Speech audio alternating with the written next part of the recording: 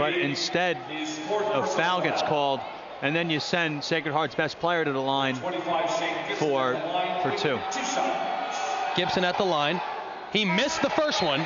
It's still a 7-point Pioneer lead. And the Hawks have to get into some sort of offense quicker. They didn't get into a good offense a couple possessions before, and then Austin Tillotson just takes his eye off the ball, misses the pass with nobody on him. Just a sloppy play. This is one of those losses that if Monmouth does not come back in this game, which are down 8 with 2.5 to go, this is one of those losses that is really going to upset Coach Rice. Steele, quick three, top of the key, knocks it down. 54-49 now the game with 2:29 to go in the second half. Steve, this game far from over. The Hawks cut it to 5. Far from over now after that huge shot from Jesse Steele. Really running fast after the inbounds play, and then stopped short. And his defender is all the way basically at the foul line because he's so fast. He pulls up and knocks down a huge three right there. If he doesn't make that shot, this game could be over. But Jesse gets the Hawks back in and only down 5 with 2:24 to go. And Eddie, this is one of those performances where if you don't come back to win this game, this one sticks with you for a while. Well, what makes this game so important, obviously, is that MU and Sacred Heart are both tied at 4 and 6 in the NEC. And also, they only play each other once. So if you come down to those last few games, and if Monmouth ties Sacred Heart, the Pioneers will hold whatever tiebreaker they need because of the one head-to-head win if they come away with a win tonight. Yeah, and, you know, like we said, there's still 2:20 to go. The Hawks don't need to foul or anything like that. It's still early. The one guy I would think about fouling early is Greenbacker, but Coach Bike did pull him on this possession. Nice job by Coach Bike. Now the Hawks just have to come up and get a stop. Monmouth will pick up man full here as Nesmith will check Evan Kelly, who will cross the timeline with 2:15. He'll hand for Gaetano. He goes backdoor to Shane Gibson. Ed Waite comes over to cut him off. It's now Gaetano right wing with 17 on the clock. He's guarded by Tillotson. Gaetano gets free down low. His pass is stolen by Tillotson. 2 minutes to go. MU ahead of the pack. Nesmith all the way, lays it in. The Hawks cut the lead to 3. And Tillotson was all over Gaetano, who kind of forced the pass. It got stolen. A nice advance pass up the floor to Dion, who put it in. It's 54-51. Now another steal. They took it away again. Nicholas. Layup, good. The Hawks cut it to 1. Let's go, Monmouth. And then they get a trap over half court. Somebody looked like hit it out of bounds off of Gibson. There was no call. And then I think it was Austin Tillotson dives and saves the ball into the front court. And Red was able to come up with it and get the steal and put it in. 1:18 to go, second half. It's 54-53 Sacred Heart. Gaetano, right wing, MU doubling. Skip past the Montez down low, and a great foul by Austin Tillotson. If it's not all ball, it's the best foul we've seen tonight. And that's a good foul by Austin Tillotson. On that play, you're in scramble mode, so you're trapping all over the court. Gaetano with another great look, no-look pass to Montez down low. Tillotson hustles and is able to rake Montez before he gets the shot off. Now Montez has to go to the line and earn it. 70 seconds left in regulation. Montez misses the first one. Dulaire will check back in. And Tillotson with some great hustle plays. Right in front of the Sacred Heart bench when they had a trap there for that layup for Red.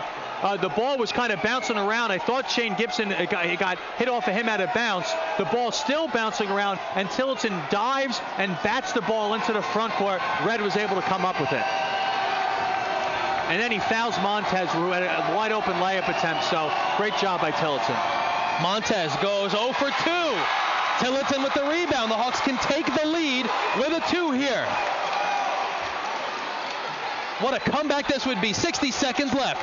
Steele has Kelly on skates. Jesse loses it. Dives to the ground. Saves it to Ed Waite. Ed shot. Good! MU up by 1. Wow, what a turn of events. What a turn of events. Oh my God, Eddie, I can't believe it. Jesse Steele started it with a 3. Then you have fast break points. Then you have Jesse Steele break into the defense, loses the ball, dives on it, gets it to Ed, who puts his shoulder into Wisniak, goes up for a layup and knocks it down. What a turn of events in a hurry for the Hawks. Now up 1 with 52 seconds to go. 55-54. Monmouth leads. 52 seconds left. What a tremendous comeback this would be. 2.5 minutes to go. I don't think anyone thought the Hawks had any life in them, and then like that, the snap of a finger, they're back in the game. Well, at the 2:20 mark, as Jesse Steele's maybe cramping up, as Vanessa Christensen, MU trainer, stretching them out on the bench. But at the 2:20 mark, we were saying, as the Hawks were down 8, that this is one of those performances that could really just sticks with you if you don't come out of here with a victory. And then it starts on the defensive end. The Hawks were able to get some stops. Jesse Steele pulls up and hits a 3 to start the comeback. You're down 5. Then you get a couple steals. Dion gets a layup in transition. You get a trap on the baseline. Red Nicholas gets a layup in transition. You get a foul on a nice play by Austin Tillotson. You get 2 missed foul shots, and then you get Jesse kind of fortunate to lose the ball, get it back. Ed Waite gets it and scores it. Max DeLeo on the court now. Max in for hustle points, as he'll have to harass Kelly. Gaetano will cross the timeline with 43. He's checked by Nesmith. Dion got it! Did he save it in bounds? No, but what a tremendous hustle play by Dion Nesmith. It'll be Pioneer ball, 40 on the clock, 20 on the shot clock. And Gaetano crossed it over in front of Dion. He swatted it away, tried to dive on it, kind of right in front of us. Wasn't able to get it on the sideline. Sacred Heart maintains possession. 20 seconds separate the shot and the game clock. Montez gets free. Long 2. Short, no good. Ed Waite pulls it down. Outlet to Tillotson. Austin's by himself. He'll lay it in. It's a 3-point Monmouth lead. Under 30 seconds to go. And the Hawks have to know who they have here in transition. No easy 3 looks. Gaetano, his shot, no good. Tip, no good. Ed Waite pulls it down. 20 seconds left. And Sacred Heart has to foul Jesse Steele, who will have a 1-and-1 back the other way. Eddie, I cannot believe it's so loud in here. I can't believe the comeback from the Hawks. Now Jesse going to the line up 3. I can't believe the turn of events in a heartbeat. I want to say it was 53-46 at one point, Steve. Steele's 1-and-1 is good. 18.4 seconds to go in the second half. What a turn of events here at the MAC. I can't. It's just unreal. As in a way, Sacred Heart. There's no in a way about it. Sacred Heart, kind of with no poise in the last 2.5 minutes. As the crowd got more into the game, as the Hawks started scrambling to get traps and get steals, there was no poise from Sacred Heart. They turned the ball over. They took bad shots. They didn't get back on defense, and all of that added up to a 12-0 run for the Hawks. It was 54-46, and the Hawks now on a 12-0 run. Unbelievable. Now up 4. They were down 8. Now up 4. Jesse Steele has one more free throw to come. It's 58-54 MU. 18.4 left. This would be a big one. It's already a 2-possession game right now. Jesse hit them both. It's 59-54. Montez will inbound to Kelly. Kelly will bring it up with 15 on the clock. He'll get into the lane. His layup will go, and Coach Bike will take a timeout. This was a 53-46 game. That a huge run for the Hawks, as they're now up 59-56. 13.3 left, Steve. Coach Bike took that timeout. If you're Coach Rice, you have to get the ball to Jesse Steele, right? Yeah, you got to get the ball into Jesse, try to have him get fouled. The main thing is, though, is that you can't get the ball in, burn a timeout. You don't want any turnovers here in this possession. So, and also you want to try to sub in your best foul shooter. So whoever gets fouled, you're confident that they're going to go to the line and make foul shots. But the main thing is get the ball in. You try to avoid that corner as best as you can, because you don't want to get trapped. It'll be Tillotson, Steele, Nesmith, Ed Waite, and Max DeLeo on the floor again. And the Hawks were down 8. And Jesse Steele pulled up for a 3 to make it 54-49. To me, that was the biggest shot of the ball game to keep the Hawks alive. And then the traps and getting the steals were just great. And the MAC is just so loud. The MAC is so loud when it gets going in here. Ed Waite to inbound. He tries to get it into Steele. Ed nowhere to go. Wild inbounds pass. Nesmith catches it, and he's fouled right away. And him and Gibson go tumbling down to the deck. And no one hurt, thankfully. That was a scary-looking collision, as Dion will have 1-1 with 11.8 showing. I'm not going to lie, I thought Dion might have gotten away.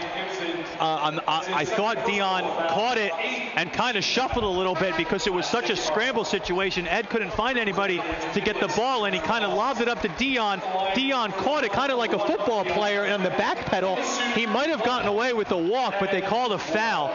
And I don't know if the Hawks have any timeouts left, but that was scary. I thought Ed should have burned a timeout. Dion hits the first free throw to put the Hawks up by 4, 60-56. Well, when it's all said and done, Ed was able to get the ball into Dion. He steps up and makes the first foul shot. Now the Hawks have to get back on D. No personnel, know where Shane Gibson is, but do not foul. I'll let the Mac tell you if Dion makes the second one. 61-56, under 12 to go now. Gaetano inbounds to Kelly with 10 seconds to go. Kelly runs it up court. 3 on the way for Sadowski. No good. Rebound tipped into the Monmouth backcourt. Nesmith comes away with it. Dion will lay it in with 1 second left. MU is going to come back and win. 63-56. 3 at the buzzer is no good. The Hawks come back. They win an absolutely critical NEC game at home at the MAC. Let's go! I'm so happy for Coach Rice and for the Hawks, because at 2.5 minutes to go at 54-46, it looked bleak, but they kept playing hard and they made plays. Jesse Steele hit a big shot. Then they really pressured Sacred Heart, and Sacred Heart showed absolutely no poise in the final 2 minutes of this game as they turned the ball over. They didn't get much offensively. It seemed like Shane Gibson never touched the ball in the last 2:20, and he's your best player. You want to live and die with him. But wow, what a comeback, and Coach Rice is pumped up, goes over to the student section. It's like a reverse storm the court. The players are storming the stands. And as they should, because this place was loud, and with 2.5 to go, and Monmouth making their comeback, the MAC just got so loud. It was a great comeback. Oh my God, what a win here for Coach Rice and the Hawks.